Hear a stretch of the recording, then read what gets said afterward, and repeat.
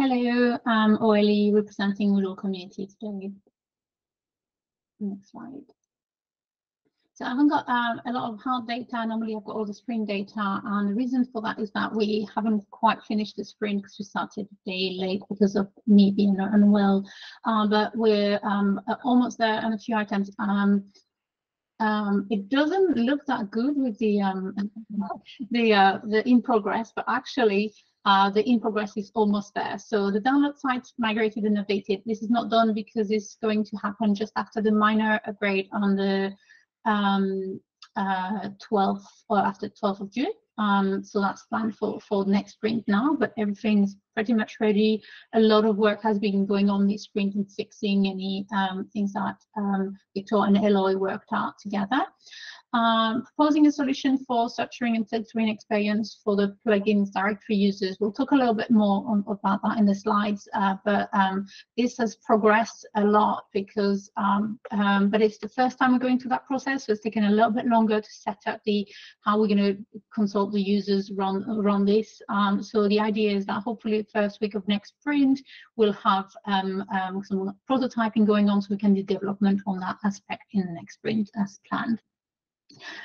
Improvements to the user interface of Moodle.org, loads of things that we'll demonstrate in a minute. Will talk us through it in terms of user interface.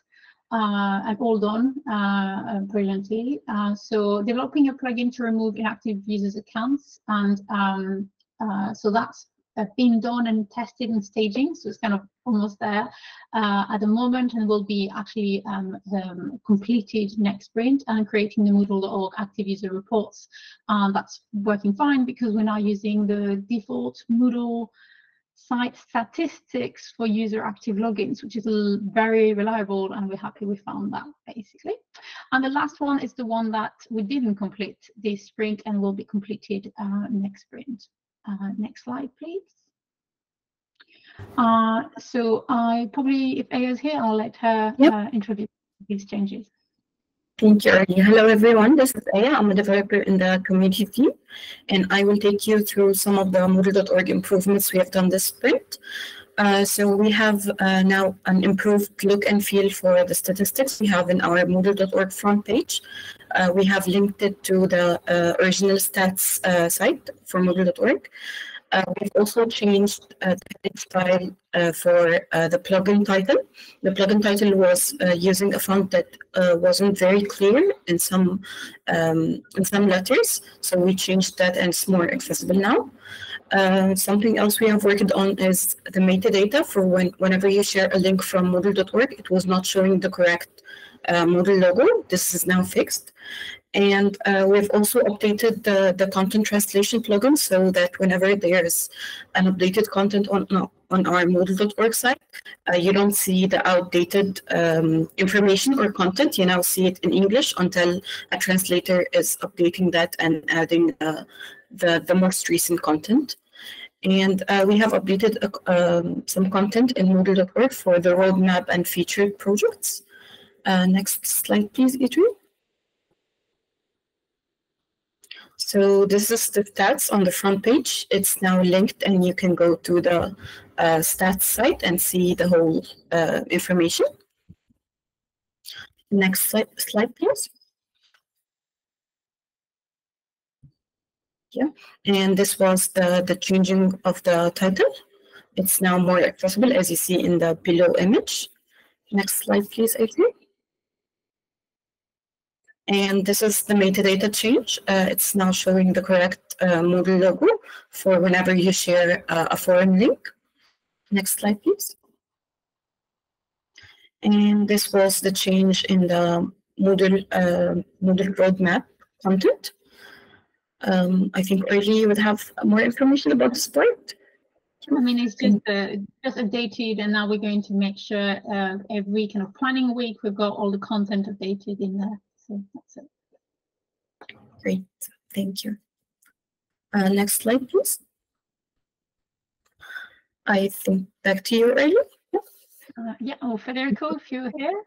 Yeah, hello, I am Federico. I am the UX designer from the community team. For the community team, I asked Arlie to make like a quick jump here to basically to speak about like the progress so far, because that screenshot that you see there is basically a link for the users on the plugins directory, so they can join to an activity to share feedback on how they use the plugin directory.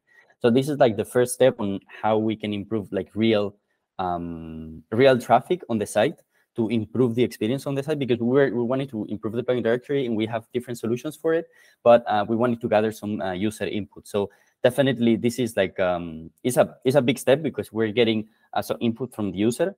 We set like different tasks, and like the results, we don't have like many users going through all the activities, so not many users have actually finished the usability testing, but definitely we are learning a lot, like what kind of challenges we share with the community and how they give feedback to us, so we can actually improve it. So definitely it's a like big step forward, and I hope like we can actually bring this process on how we can gather feedback from the community, and this being part of the actually design process. And so we are not going actually slow. This was the first time, and we did some estimation, but it was a bit hard on the start because we have to do many things for the first time.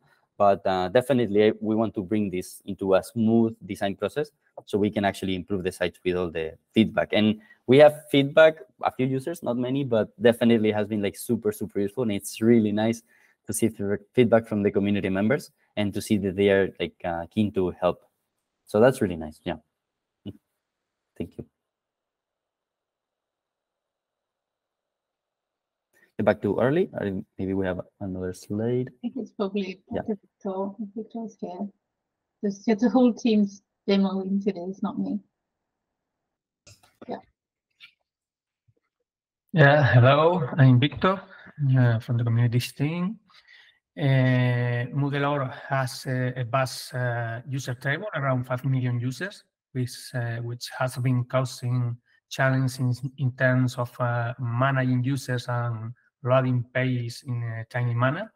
So our first action was to create a specific and isolated script to remove a significant number of users that are already deleted, who have had no activity on the site. So it's safe to remove them. And we are also working in a proactive manner to implement a plugin that will continuously remove inactive users from the system. The development of the plugin is nearly complete. You can see there the workflow that it will follow. And we are now on the final stage of testing before we can try out in the staging site.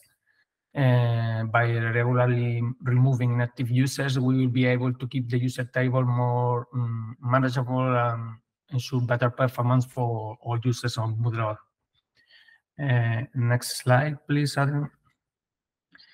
As already mentioned before, we are now on the final stage of preparation to proceed with the migration shortly after the next minor release next week. Short downtime will be necessary to migrate some statistics and a few essential database tables, but it should be a couple of hours, we hope.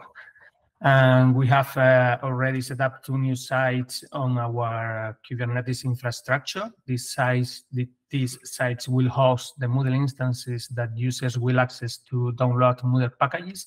And additionally, they will serve as the platform for our updates API and will store certain static files. After we have this new infrastructure in place, the current download server will be named packaging and will be dedicated to packaging the creation of the package, and mainly will serve as a file server. This separation of tasks will enable us to optimize the performance and streamline our operations and minimize costs. Well, that's me. Over to you, Adrian. Well, does anyone have any question?